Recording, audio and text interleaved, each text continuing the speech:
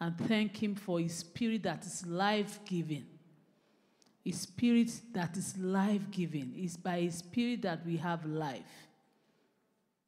He said the words that he speaks to us, they are spirit and they are life. They are the ones that can resurrect every good thing that has been dead. Everlasting Father, we just want to thank you this morning. You that is the resurrection and the life, we thank you for the power of your resurrection. We thank you, Lord, for the commemoration of your resurrection this morning. Thank you for all that you have done for humanity. Even when our lives were not pleasing unto you, you went on the cross and you gave it. You gave your own life that we may have life. We thank you for this beautiful morning.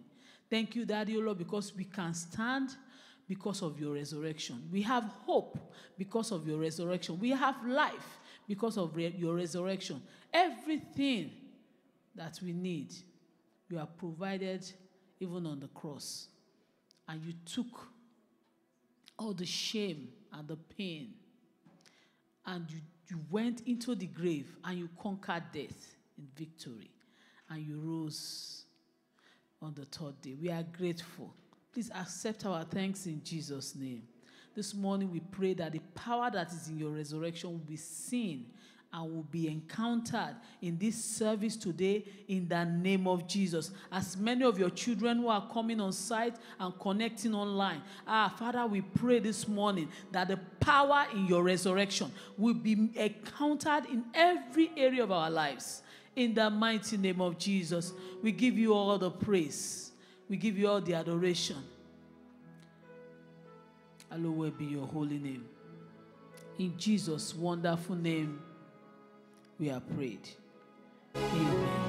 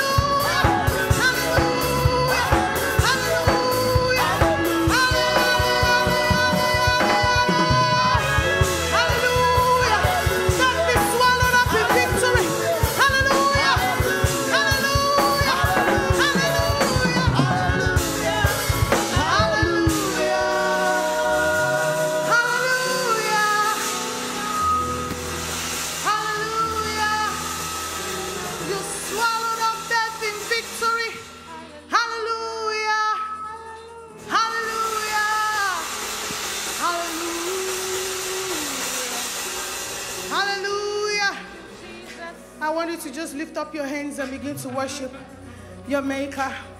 Worship Emmanuel, God with us. He lives in you and I. Father, we exalt you. Thank you, Jesus. Thank you, Jesus.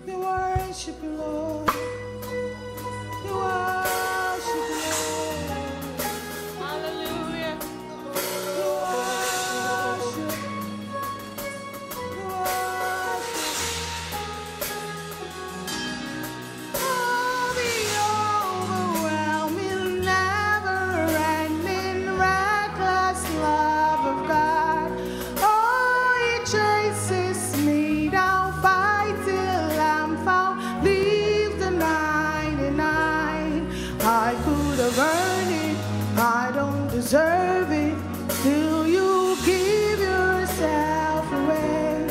Oh, the overwhelming, never-ending, reckless love of God. The overwhelming, never-ending, reckless love of God. Oh, it chases me down, fight till I'm found, leaves the 99. I could earn it, I don't deserve it, still you give yourself away.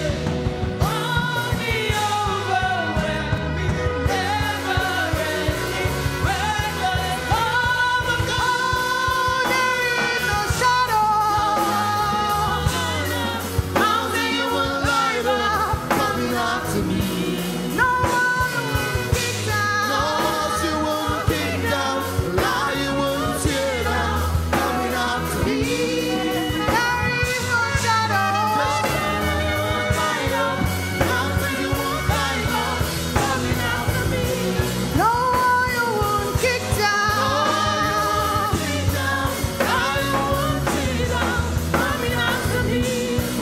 Oh, the overwhelming, never-ending, reckless love of God. Oh, it chases me down, fight till I'm found, leave the 99. I could have earned it, I don't deserve it, till you give yourself away. Oh, the overwhelming, never-ending, reckless love of God. Oh, the overwhelming, never-ending, reckless love of God. Oh, it chases me down, fight till I'm found,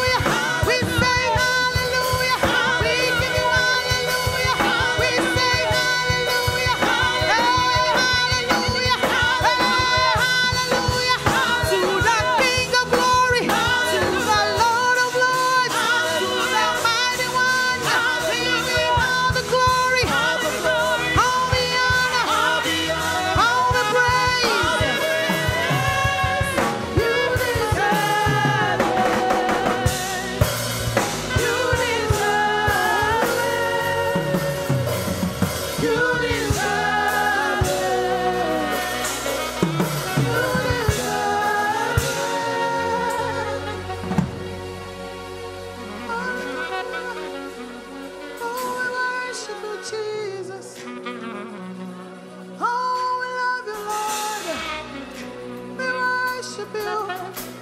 Thank you, Jesus. You deserve all the glory. Hallelujah. Hey.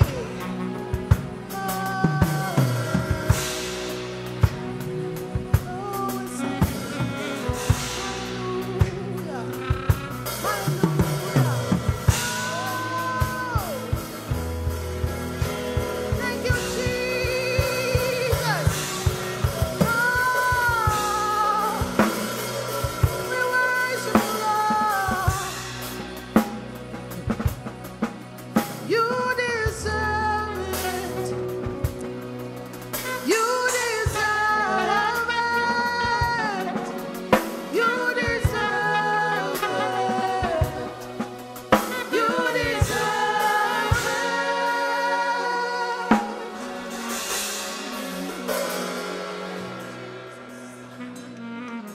Praise the Lord. Praise the living Jesus. Just give the Lord a wave offering. Just appreciate him for a moment. Give him praise that is worthy of his name. Give him a word of adoration that you made it to this Resurrection Sunday.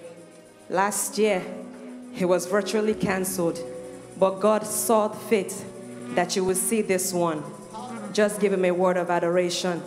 God, thank you for your keeping grace. Thank you for your keeping mercies. Thank you that I've been counted worthy enough to celebrate the resurrection of my Lord and Savior this morning.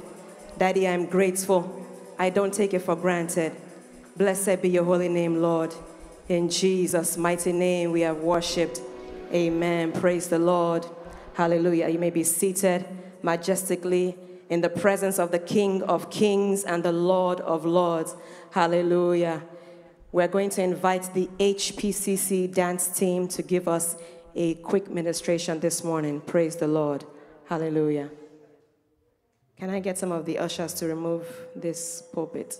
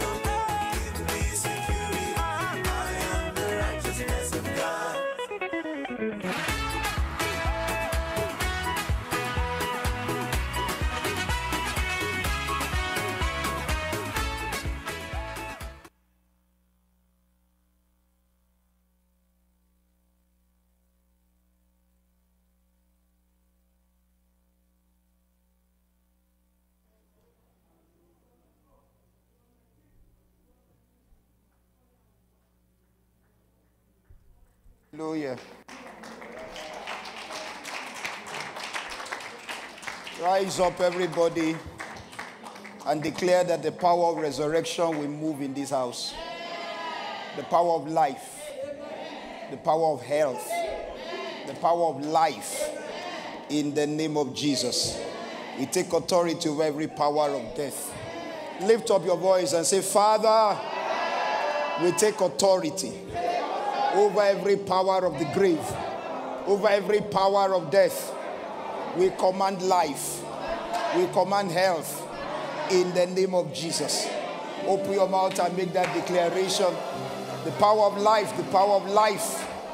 We swallow every power of the grave, the power of health, the power of resurrection. We take charge in the name of Jesus.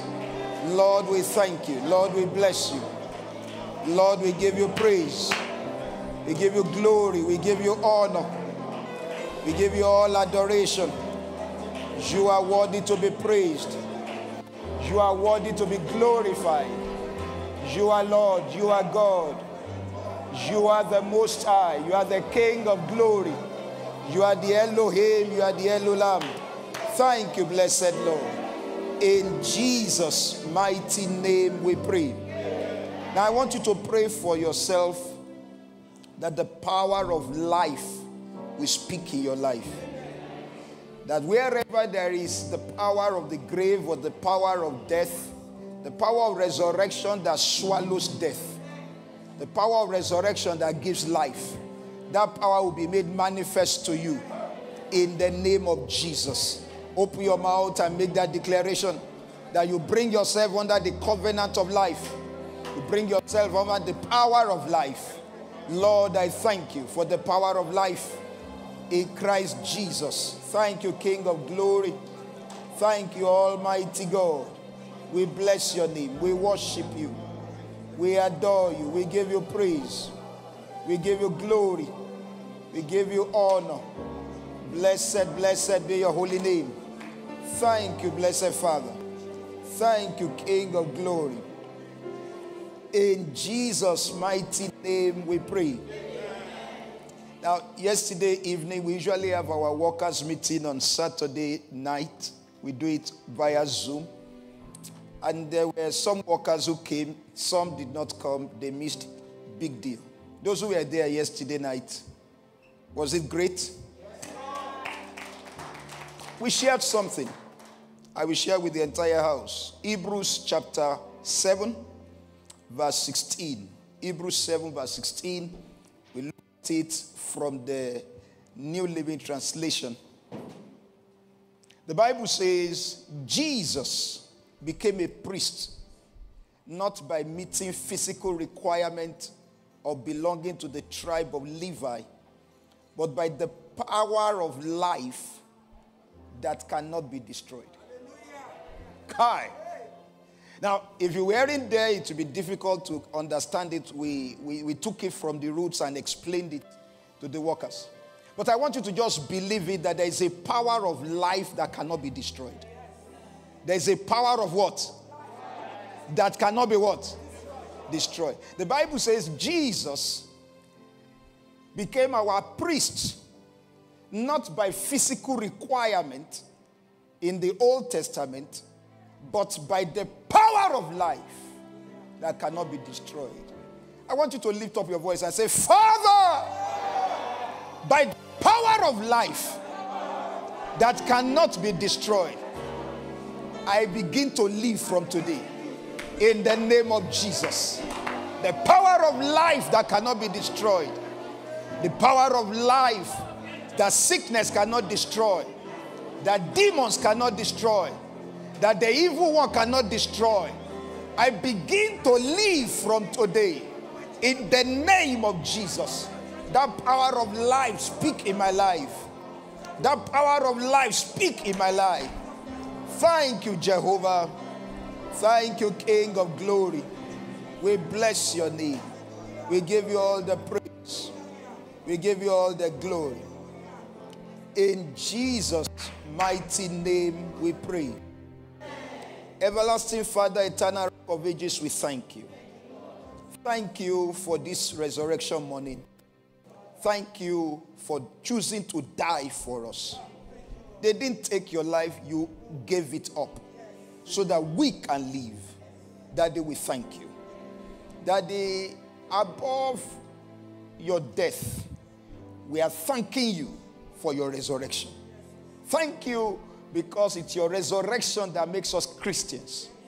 It's your resurrection that gives us the hope of glory. It's your resurrection that gives us life. It's your resurrection that helps us to know that it is finished.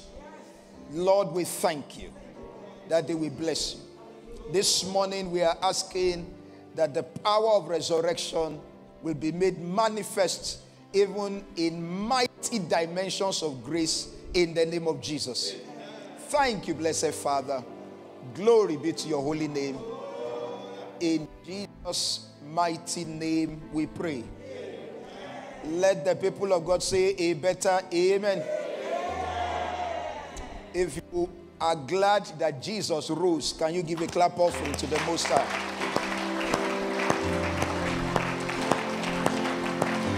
Give a clap offering to the King of Glory. Bless this. The Lord bless you. In the first service, we shared with them on the topic, God can raise the dead. God can do what? Can raise the dead. In the second service, we're going to be sharing with you on the power of resurrection. The power of what? Resurrection. The Bible tells us, when you read in the book of Philippians in chapter 3, in verse 10, Philippians 3 verse 10, it said that I may know him and the power of his resurrection and the fellowship of his sufferings, be made conformable unto his death. There's something called the power of resurrection. And Paul was asking that he wanted to know Christ, and not just know him physically alone, not just knowing his name, but he also wanted to know the power of his resurrection. I told them in the first service that this knowing is not just for head knowledge, it's supposed to be experiential. It's to have an encounter with the power of resurrection. And everybody hearing me, those who are online, those who are in the church, wherever you are, and those who will hear this message at a later time, you will experience the power of resurrection in the name of Jesus. Now, the power of resurrection is the greatest power that God has manifested to man. Bible says in the book of Ephesians in chapter 1, when you read between verse 18 and verse 21, he said, the eyes of your understanding being enlightened. He said that you may know what is the hope of his calling, and what the riches of the glory of his inheritance in the saints, and what is the exceeding greatness of his power. The exceeding greatness of his power to us who believe, according to the working of his mighty power. And what is that power he's talking about? He said in verse 20, which he wrought in Christ when he raised him from the dead and set him at his own right hand in heavenly places, far above principality and power and might and dominion and every name that is named, not only in this world, but also in that which is to come. What we are saying is the power of resurrection does not only work in this world, it also works in the world to come. And I want you to please put that at the back of your mind, because the power of resurrection is going to work in your life even from this day in the name of Jesus. Now, the word resurrection simply means to bring back to life, to raise from the dead, to bring back to life. And many may be wondering, is it easy to bring somebody back to life? Bible says in Acts of the Apostles, in chapter 26, Acts of the Apostles, chapter 26, in verse 8, he said, why does it seem incredible? Why should you think it's an incredible thing with God that God should raise the dead? That God should raise the dead. So it's not incredible. It's not something unusual. It's not something out of this world. If you look at that passage in the NIV, New International Version, the verse 8, the Bible tells us, NIV, give us NIV. God bless you. The Bible tells us, let me look at it in the New Living Translation. It said, why does it seem incredible to any of you that God can raise the dead? That God can do what? Raise the dead. God can raise the dead. So it's not an incredible thing. It's a natural phenomenon. God can raise the dead. The NIV version says, why should any of you consider it incredible that God raises the dead? Not just can, he does it from time to time. He's always raising the dead. And some of you will be wondering, we don't hear about the dead rising. How can you say he's always doing it? I want to let you know he's always doing it. And you are going to see the examples this morning. Now, the Bible tells us about the resurrection of Jesus. And the Bible tells us that he's actually the firstborn from the dead. Colossians 1, when you read in verse 17 and verse 18, he said, and he is before all things, and by him all things consist. And he is the head of the body, the church, who is the beginning, the firstborn. From where? From the dead. So Jesus is the firstborn from the dead. Not just the firstborn, he's the first example to us that God can raise the dead. No wonder when you read in Matthew 27, between verse 50 and verse 54, Matthew 27, verse 50 and verse 54, the Bible says when Jesus was on the cross, he cried with a loud voice and he yielded the Holy Ghost. And you know the cry he had, the last cry was, it is finished. Oh my God, that should excite somebody. The last cry was what? It is finished. And then the Bible says Jesus, when he had cried with a loud voice, he yielded the Ghost, and then behold, verse 51, and behold, the veil of the temple was rent in twain, from the top to the bottom, and the earth did quake, and the rocks rent. And in verse 52, the Bible says, and the graves were opened. Many bodies of the saints which slept arose. Now, please take note. Those who arose were the saints that slept. He said, many bodies of the saints which slept arose. Verse 53. And the Bible says, and came out of the graves after his resurrection. They came out of his grave after whose resurrection? So Jesus is the firstborn. But after his resurrection, saints arose. And they went into the holy city and they appeared unto many. Hello. I know it's an incredible thing to hear. Really? Did people rise like that? Are you sure it's not a fable? Are you sure it's not a story? And the Bible says in verse 54, now when the centurion and they that were with him, watching Jesus, saw the earthquake, and those things that were done, they feared greatly, saying, truly, this was the Son of God. I want you to please understand, it's not incredible with God to raise the dead. Are you listening to me? God is able to raise the dead. In Luke 24, when you read between verse 1 and 8, we want to see the example of that firstborn resurrection. The resurrection of the firstborn from the dead.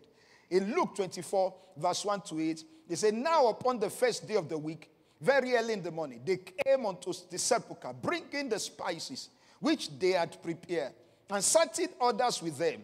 And they found the stone rolled away from the sepulchre. And they entered in and found not the body of the Lord Jesus. They didn't find his body. And they were wondering, what happened to his body? What is it that happened to him?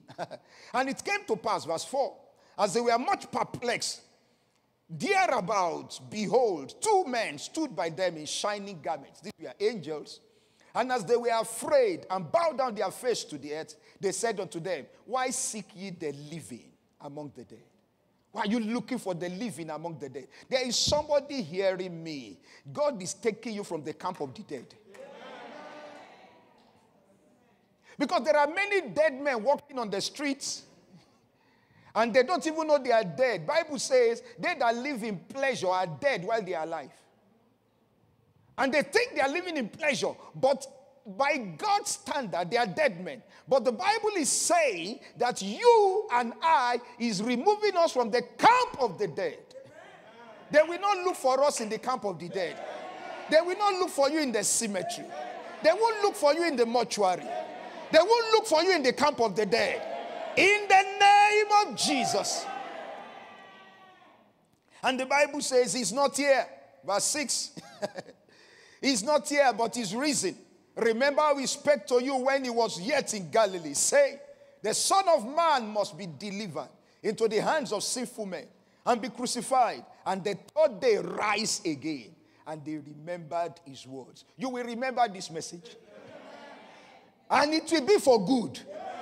In the name of Jesus. You will remember that there is a power of resurrection.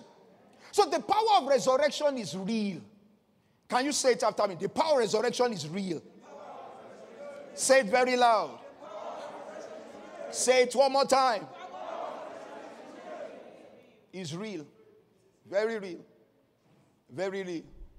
And I want you to know that it is that power of resurrection that Abraham believed. In Hebrews 11, when you read between verse 17 and verse 19, that made him to offer Isaac